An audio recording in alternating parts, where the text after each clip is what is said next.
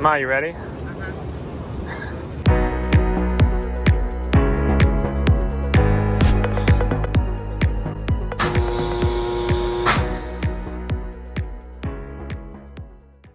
It is now Sunday. Welcome back to the channel. Welcome back to the vlog. We are on a family biking trip out in Central Park as per usual.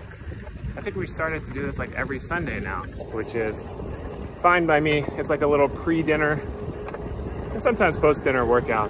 But as always, I'll show you some views along the way.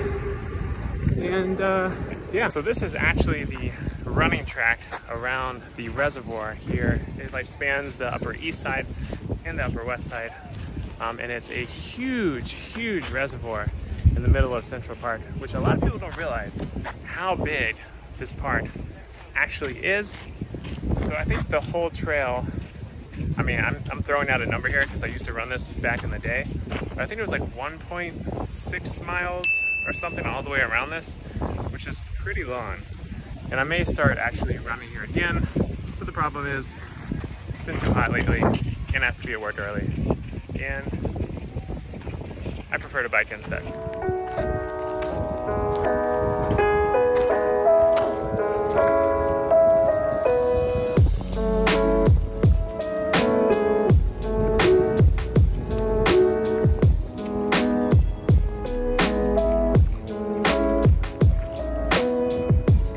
Somehow I beat the crew. Now I'm waiting on them, sitting on a ledge. So slow.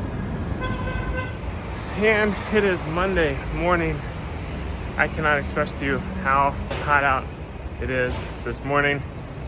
It's like 6:45 and it's already high 80s, and let's just say I'm sweating already on the way to work.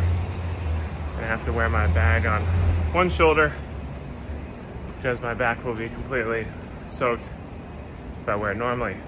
So we are experiencing a nice heat wave in New York City right now. So that's fun. It is one thing I dislike about New York, sweating on the way to work, but what can you do? It's what you signed up for. So anyways, going to work today, I'm in one of the big boy rooms today, room 5, that's where we do all the big cases. So I'll start off today with 2 prostatic artery embolizations. And if you don't know what prostatic artery embolizations are, or prostate artery embolizations, I'll teach you something right now. Prostatic artery embolization is usually used to treat benign prostatic hyperplasia, also known as BPH, and it commonly affects the older male population. Now, I'm not going to bore you with all the details of prostatic artery embolization, but I do want to show you a little bit about the procedure itself. So right here we have the prostate, which is a gland that sits under the bladder or right along the bladder neck. And as you can see, as it expands, like it does in the older male population, it can compress this bladder outflow or the bladder neck, causing difficulty with urination, starting and stopping. I'm sure we've all seen this kind of thing with older men.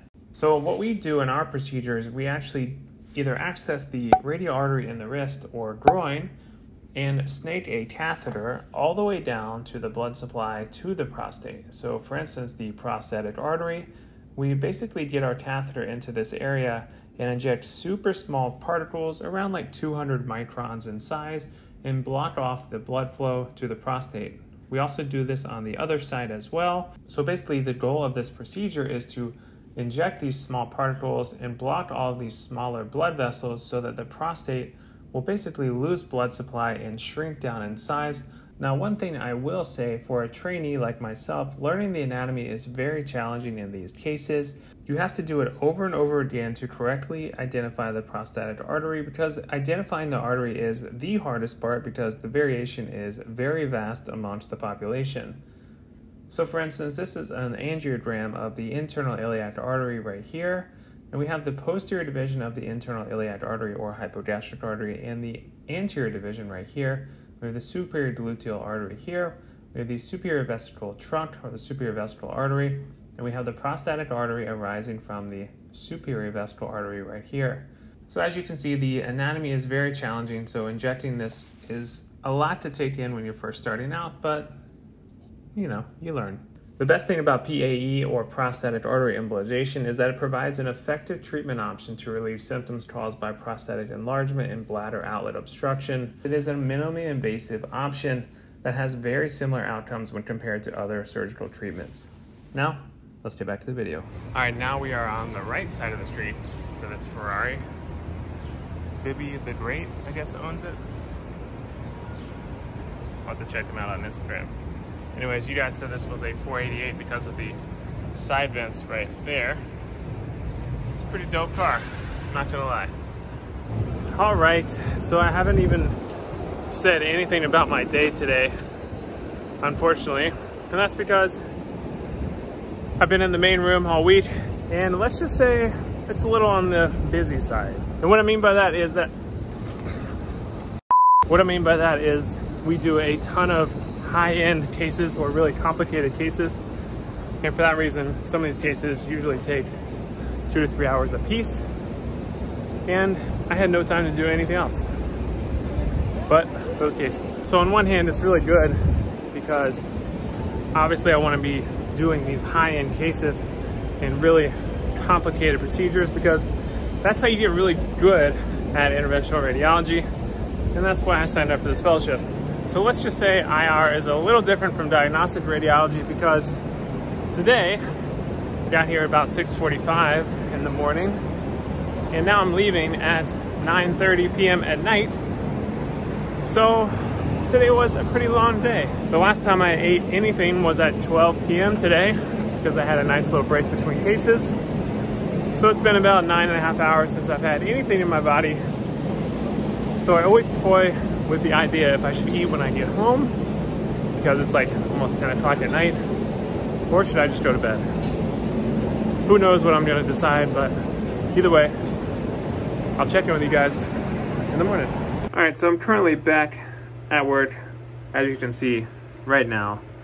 Last night was a little crazy. As you know, as you saw, I got home super late. Actually woke up super early this morning because I had a whole bunch of stuff to do. Like I said, I'm in one of the main rooms today, and I run all of the higher end cases.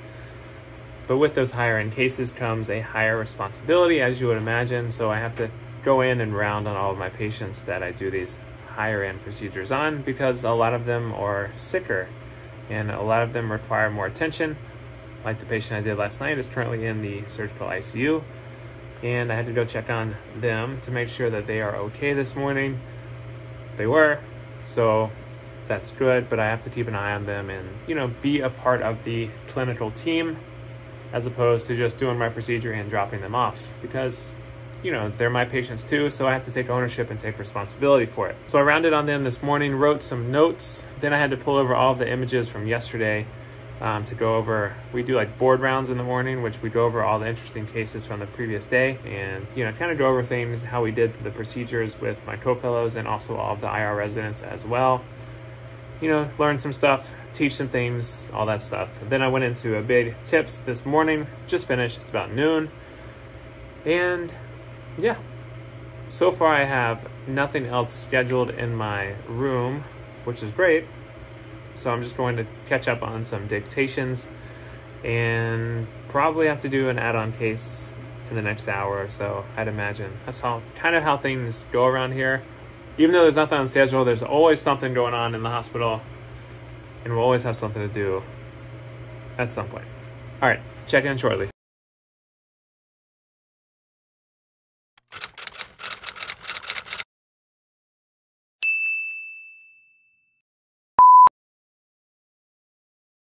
We're going to be giving away one free pair of FIGS scrubs, just like the ones I have on, but not necessarily this color. They're going to send it directly to you if you are the lucky winner. Doesn't matter what size you are, as long as you live in the United States of America, you could win a free pair of scrubs. But that's not it, because I'm also giving away a $100 Amazon gift card to the lucky subscriber as well. Furthermore, I'm giving away some AirPods, because why not? So, free pair of FIGS scrubs, $100 Amazon gift card, and also some AirPods. You'll get it straight to your door if you win this giveaway. The only thing you have to do is subscribe to my channel, follow me on Instagram, and also follow WearFigs on Instagram @WearFigs. Those are the only 3 requirements of this giveaway, and you can win it all.